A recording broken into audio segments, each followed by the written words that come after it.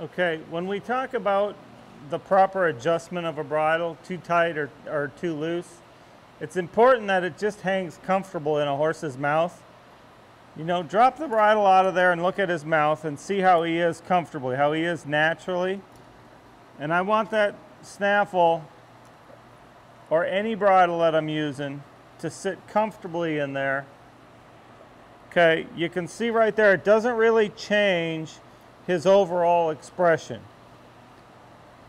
If it's too tight, you can see it'll put these wrinkles in there and pull the side of his mouth up. Kind of, you can see that it's putting his mouth in an unnatural position. And if it's too loose,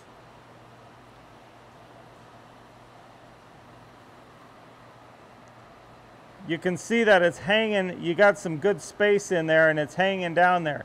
And he's holding on to it, but you can see it's got a lot of play in right there. And it's a little uncomfortable for him and it can get you in a wreck. They get their tongue over the bridle real easy.